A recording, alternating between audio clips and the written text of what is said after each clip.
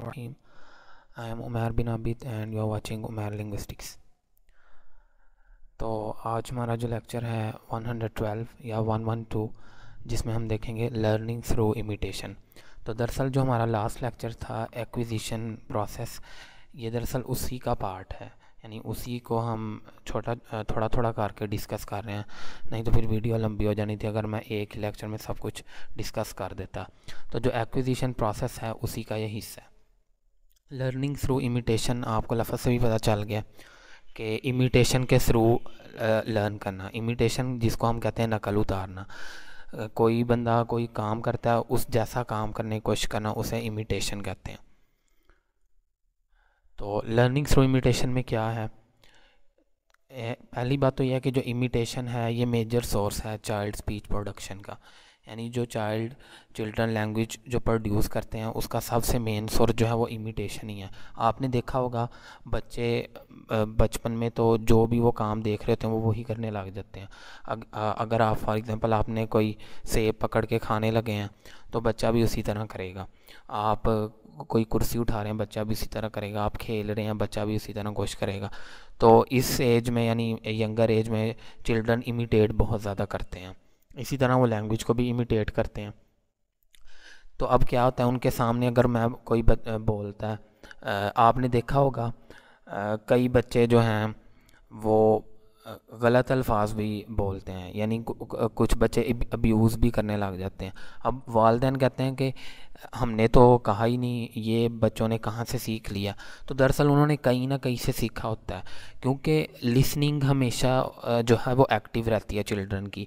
Even के अभी हम पढ़ेंगे कि वो सोते हुए भी उनकी जो लिसनिंग है वो एक्टिव रहती है, और इवन बिफोर बर्थ भी उनकी लिसनिंग स्टार्ट हो जाती है। तो बेशक आप समझ रहे हो कि ये चीज़ तो बच्चे को समझ नहीं लग रही, लेकिन वो उसने लिसन कर लिया, वो उसके ब्रेन में चले गई है, वो उसे यानी इनपुट तो चले गया ना, जिस तरह भी आगे बेशक उसने रिस्पॉन्ड किया है या नहीं किया, लेकिन उसे पता चल गया। तो लिहाजा बच्चे जो भी सुनते हैं वही वो चीज़ें रिपीट करते हैं। ये नहीं होता कि वो खुद से कोई वर्ड नए नए इन्वेंट कर लेते हैं या उन्हें खुद पता चल जाता है कि ये गाली है, ये अच्छी बात है, ये बुरी बात है। वो लिसनिंग उनकी होती रहती है, इसलिए बहुत एहतियात करनी चाहिए। चिल्ड्रन जहाँ भी जाते हैं केयर गिवर के पास, और जहाँ से गुजरेंगे भी एक तो अगर वो कुछ सुन लेंगे तो उन्हें याद रह जाएगा। ठीक है, बच्चे गाने गाने लग जाते हैं, गुनगुनाने लग जाते हैं, तो यही है कि उन्होंने सुना होता है, हालांकि उनको प्रॉपर गाना सुनाया नहीं जाता।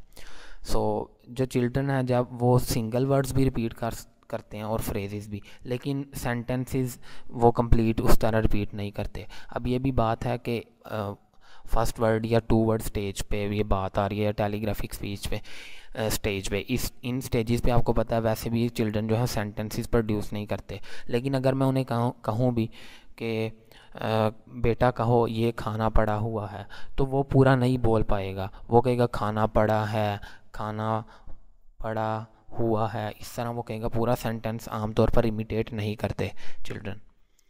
इसके हम एग्जांपल देखते हैं।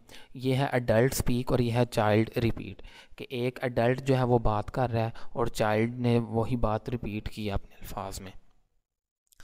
द डॉग्स आर हंग्री, अब चाइल्ड को कहा गया या उसके सामने कहा गया कि द डॉग्स आर हंग्री, अब वो कह रहा है डॉग हंग्री।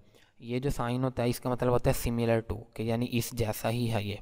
इस तरह the owl who Yeats candy runs fast, अब वो बच्चा क्या कह रहा है, owl eat a candy and he run fast. वो इमिटेट तो कर रहा है, लेकिन क्या वो बिल्कुल उसी तरह बोल रहा है? नहीं, वो बिल्कुल उसी तरह नहीं बोल रहा, और ना ही वो पूरा सेंटेंस कंप्लीट कर रहा है। और जो हमने बात की थी, शायद ये जो चाइल्ड है जो ये बोल रहा है, शायद वो अभी टेलीग्राफिक स्पीच स्टेज पर पहुंच चुका है, इसीलिए अभी हम देख रहे हैं कि फंक्शन वर्ड्स को भी इतना ज़्यादा यूज़ नहीं कर रहा। ठीक है, जैसे दी को उसने ओमिट कर दिया, ठीक है, इधर भी इसने दी को ओमिट कर दिया, तो शायद वो अभी फंक्शन वर्ड्स को यूज़ नहीं कर रहा, लेकिन उसने इमिटेट किया, लेकिन अपने अल्फाज में। तो इसकी इंटरप्रिटेशन क्या बनती है इस एग्ज़ाम्पल की, कि ये तो ऑब्वियस है कि जो प्रीवियस एग्ज़ाम्पल्स भी हमने देखी हैं, children understand what the adults are saying, कि अडल्ट्स जो भी कह रहा था उससे कि द डॉग्स आर हंग्री, तो वो बच्चे को समझ तो लग रहा था, लेकिन how ever they have their own ways of expressing, लेकिन वो उसे एक्सप्रेस करने का अंदाज़, उसे बोलने का अंदाज़ हमने देखा कि उन्होंने चेंज किया, तो वो चिल्ड्रन का अपना ही होगा। सो हैंस चिल्ड्रन इमिटेट करते हैं, but they modify it also, लेकिन वो उसे मॉडिफाई भी कर लेते हैं। तो ये था आज का लेक्चर, मुझे उम्मीद है कि आपको समझ आ चुका होगा, और इंशाल्लाह नेक्स्ट लेक्चर होगा लर्निंग थ्रू करेक्शन, वो भी एक्विजिशन प्रोसेस का ही पार्ट है। सो आप कमेंट्स ज़रूर करें, और अगर आपको वीडियो पसंद आई हो तो आप लाइक भी कर सकते हैं। Don't forget to give your feedback, remember in your prayers. जज़ाकल्लाहु खैरन and thank you.